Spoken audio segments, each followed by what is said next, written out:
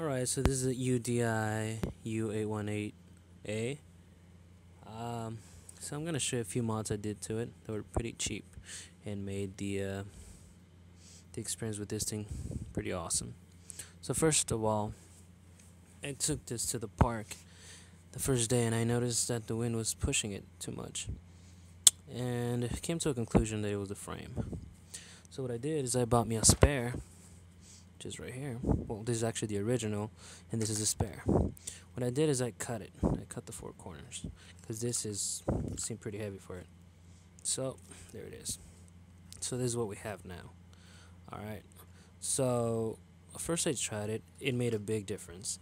So, it was great, but it still kind of was not so good. So what I did next, I don't know if you could see here, it's quite thick from here to here. It's about 1.5 inches, and that stops the air when it pushes against the frame or the drone when you're flying it, or flying against wind or just normal. So this would stop the speed. So what I did is I actually see from here is like 1 inch and maybe a quarter. I cut from here to like maybe around here, all around, so I made it thinner, but still cover the PCB board that holds all the wires and stuff. So let me show you what it looks like now. So you can tell here it's pretty thin. It feels pretty comfortable. It's pretty cool. It gives it a different feel. So that's the first thing I did, and man, it made a big difference compared to when it had the frame on. Huge difference. It still protects the PCB board. It's a lot lighter, and when you take it to the park or just fly it anywhere, the wind will not push it back as much. And this thing flies so fast now. So I suggest that you do this after you have a good understanding or practice flying the drone, because by doing this you're not protecting these right here. And that was my mistake I did first. I did this in the first 2 days I had it, and I actually ended up breaking these arms, two or three of these already. So I had to go online and buy the whole little arm thing. Long story short, it works fine now, but just a little heads up if you're a newbie on this drone or just drones overall.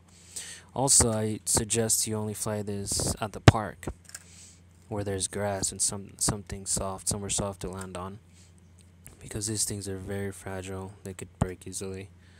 But if you're good at, flying this thing like me, then you could just fly it anywhere. Just be careful. Also, the second thing I did was I bought me a 6,500 millihour or mAh thing battery. So let me take it out and show you. This is a battery. You might have a battery, if you buy a 6,500 or up higher, you're gonna have these. Let me see if I could focus on here.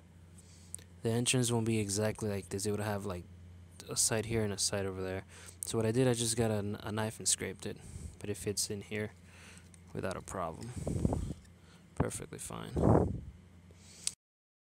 So like I was saying, the battery is the second thing I did.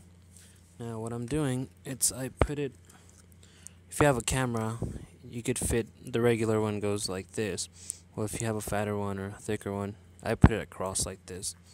As long as you put it in there evenly on the other side like that, you should be fine.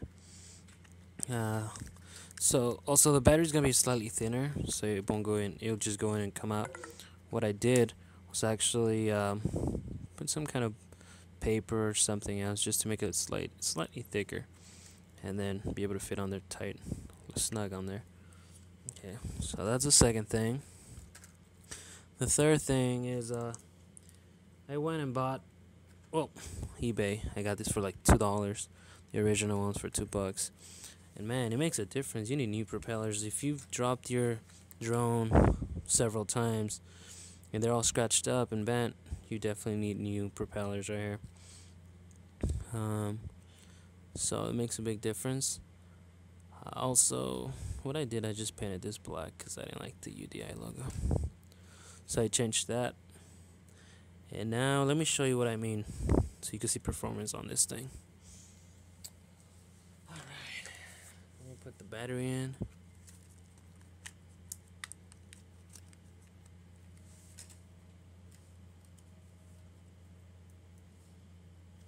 Okay.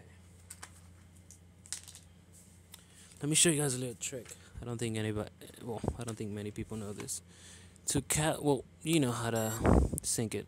You go up and down, and to make that sound. But to actually calibrate this, here's what you gotta do. You go down and to the right. This will start flashing. I don't know if you saw that. And that calibrates all the motors to be synced. Alright, so let me show you what I mean.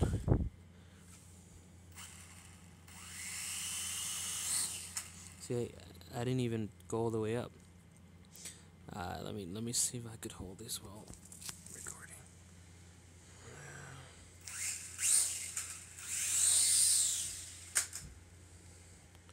See, that thing's pretty fast.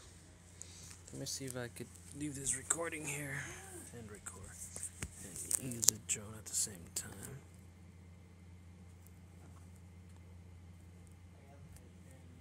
Yep, give me a hard time. Alright.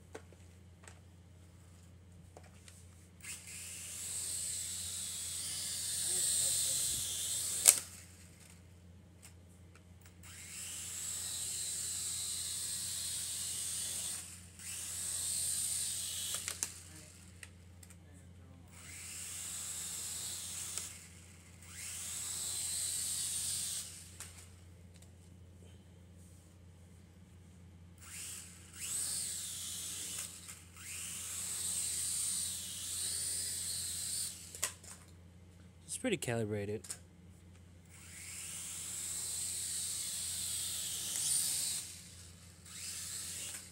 Also, a good thing about this, it will recover from 360s. You know, when you do a 360 sideways or backwards or frontwards or whatever, this will quickly go back to steady, and it won't take forever to recover. So that's what I did with my UDI drone. I mean, it made performance-wise, man, it's crazy. It's pretty awesome. It's pretty cool. So again, what I did was I cut the whole frame. I made this thing thinner. I put new propellers on here, and I bought a bigger battery. Actually, I bought like 5 of these on Amazon. I mean, eBay was like $12 for 5. So it's not bad at all.